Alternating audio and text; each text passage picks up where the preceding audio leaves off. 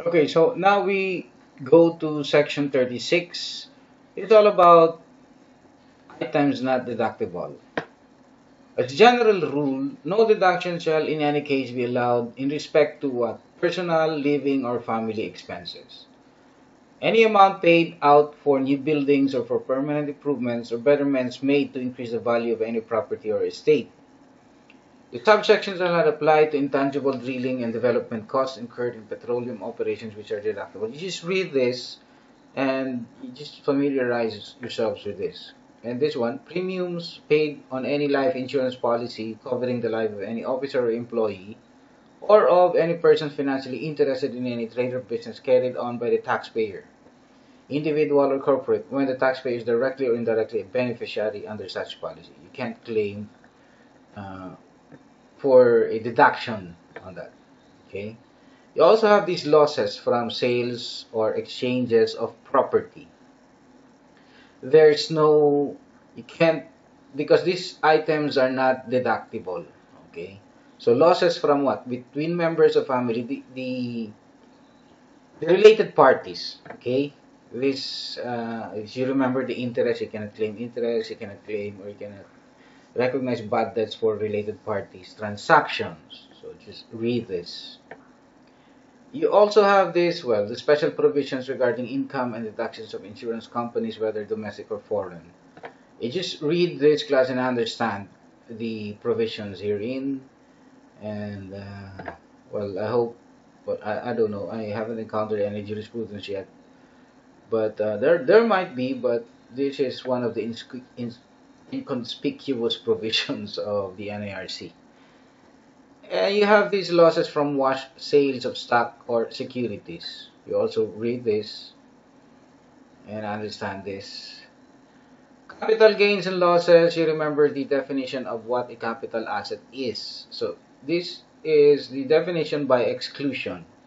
The term capital asset means held by the taxpayer, but it does not include stock in trade or of the tax the products or the things that you normally sell in the ordinary course of your business. That's your capital asset.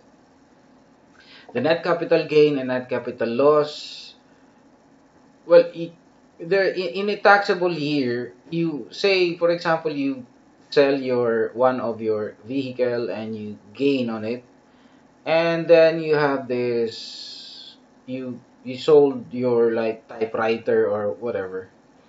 Then there's this loss. So if there's gain or loss, you recognize that, and whatever that is, the remainder of that is either a gain or a loss, and that you should report that. It's just the offsetting of the gain of the or losses. Okay, this means the excess of gains from sales or exchanges of capital assets over the losses from such sales or exchanges. So this is for the taxable year, and this is included in your what? Gross income. Okay, this is different. Okay, capital gains is the, well, for real property, there is this presumed gain, okay? And there, you remember section 24, the capital gains on the sale of real property. But for other capital assets, this is how you treat the capital assets. Whenever you sell that, it's either you recognize gain or losses, okay? And the percentage, you take that into account 100% if the capital asset has been held for more than 12 months. 50% if the capital asset has been held for more than 12 months. For not more than 12 months over the first. So for capital gains or losses, so in the case of taxpayer other than a corporation, this is just for individuals. Okay. Only the following percentages of the gain or losses recognized upon the sale or exchange of a capital asset shall be taken into account in computing net capital gain, net capital loss, and net income. So remember, for if you hold or you held the capital asset not for not more than 12 months, then you may recognize 100% gain or 100% loss. And if you held that for more than 12 months, then only 50%. Limitation, you just uh, uh, yeah, read that. And there is this also net capital loss carryover. This is also different from the net loss carryover. This is net capital loss. This means that if any taxpayer other than a corporation sustains in any taxable year a net capital loss, such loss in an amount not in excess of the net income for such year shall be treated in the succeeding taxable year as a loss from the sale or exchange of capital asset held for not more than 12 months. Okay, this is the, well, you can appreciate this provision if we will go into the computation of it, but we will not. You're not expected to compute. Retirement of bonds. You remember this is under items or special provisions. Well, not the capital gains and losses. Okay. Retirement of bonds. Where's that? This one. For purposes of this title, you just read this.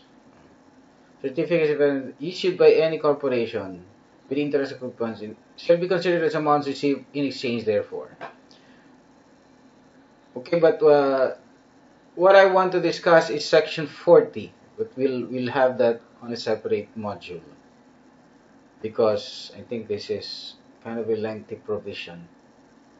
And yeah, there's this case. So that's about it for sections 36, 37, and 39. You just take note of paragraph B as to the holding period. Okay?